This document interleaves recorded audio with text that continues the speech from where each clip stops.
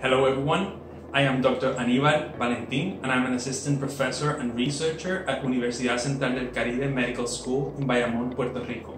As you all know, we are currently going through a pandemic caused by a novel coronavirus that is causing the disease known as COVID-19. In this video, I will talk to you about our immune system and how it interacts with the virus in order to protect us.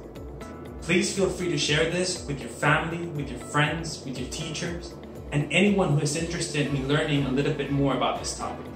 Thank you for watching, and I hope that you enjoyed this video.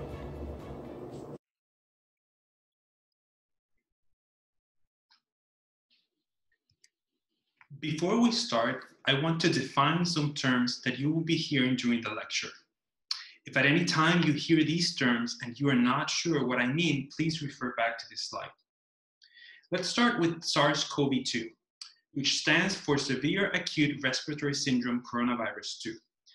This is the official name of the coronavirus that is causing the actual pandemic.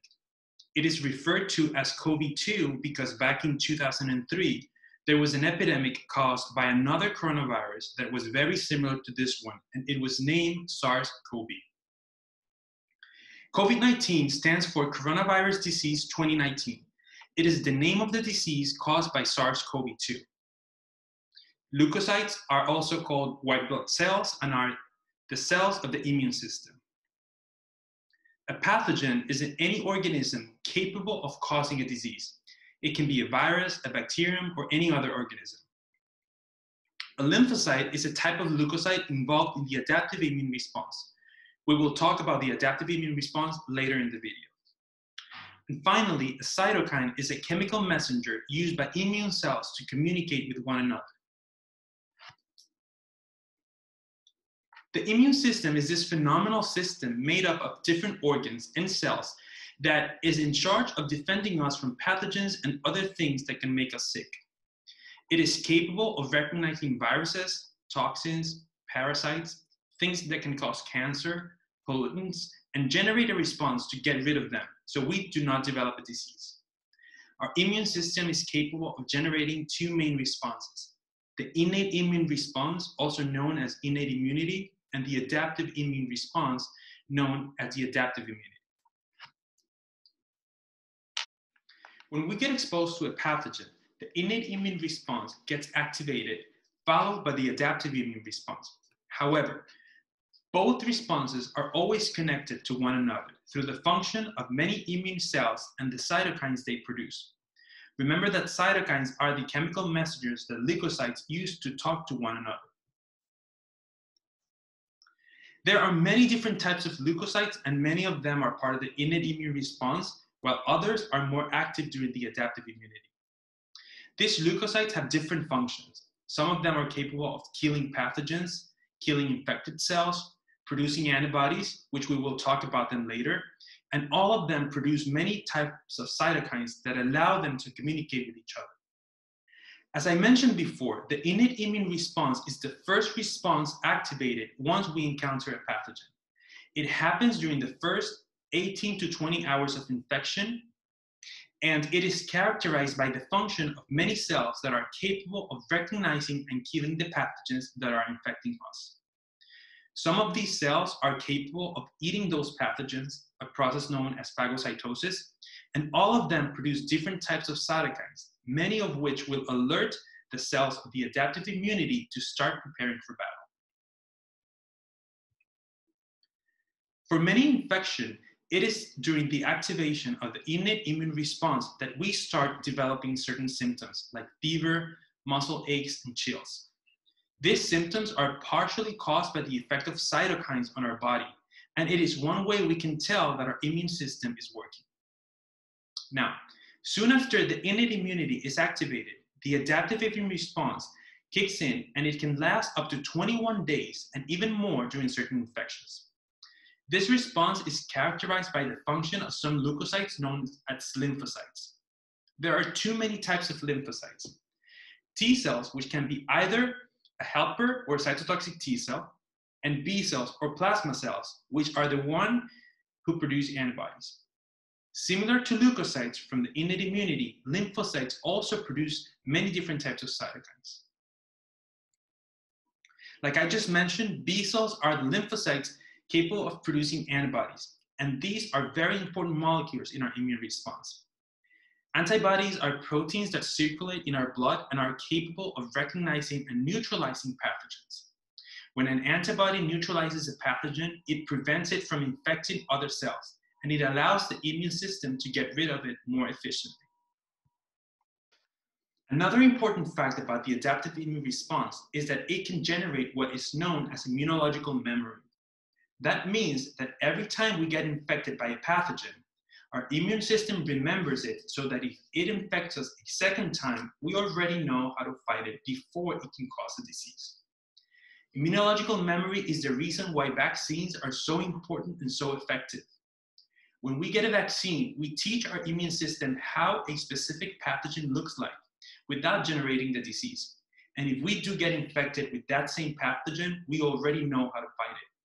So in other words, vaccines are really important and they do not cause autism. Now that you guys know about our immune system, do you think it can protect us from the SARS-CoV-2 infection? What do you think will happen to our immune system if it encounters this novel coronavirus? Before we address these questions, let's talk briefly about the SARS-CoV-2.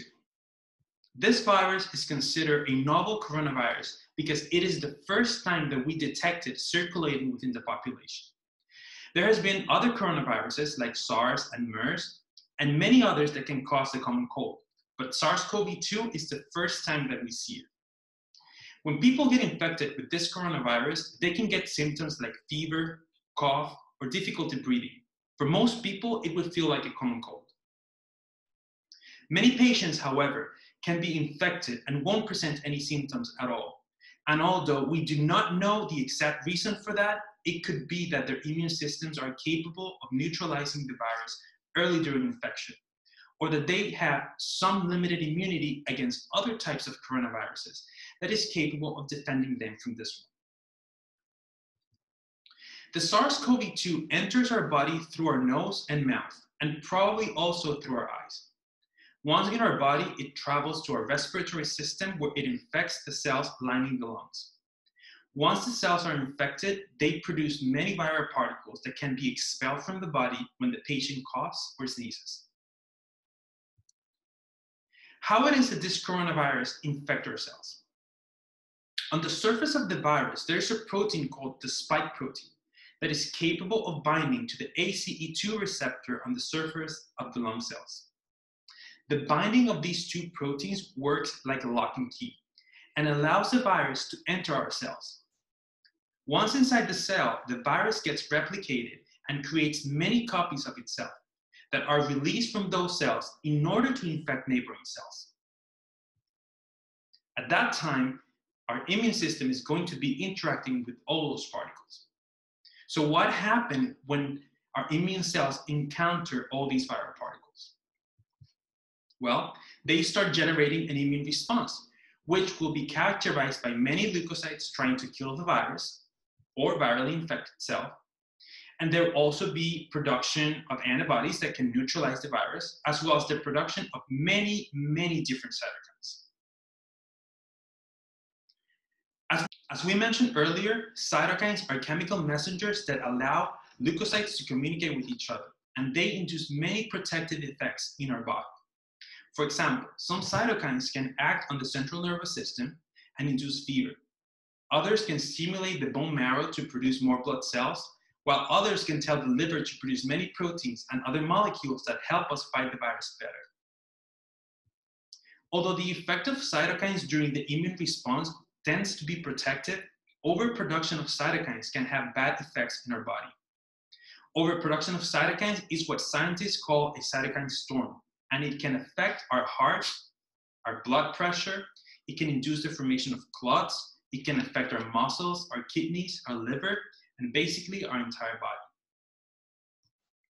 Certain patients with COVID-19 generate a cytokine storm, and because this is a respiratory virus, one of the organs that gets strongly affected are the lungs.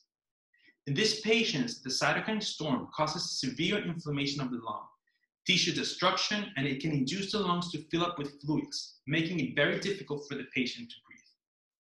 Not every patient with COVID-19 will generate the cytokine storm, but the ones that do have a really hard time recovering from the disease. We still don't know why only some patients develop these cytokine storms, but genetic differences, the strength of the immune response among patients, and the amount of virus between the patients are most likely involved. So far, we do not have a vaccine or a drug against this virus. However, there are many currently being tested.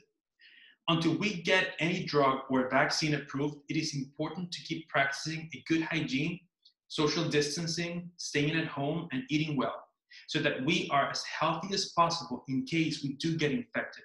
And please be sure that science will win this battle. The last thing I want to tell you is that if you do happen to know a scientist, a physician, a nurse, or any other healthcare professional or first responder, please send them a thank you note. They're working against the clock to make sure we are all safe. They are the real heroes in this pandemic. Thank you all for your attention, and please remember to stay home, stay healthy, and be kind to one another.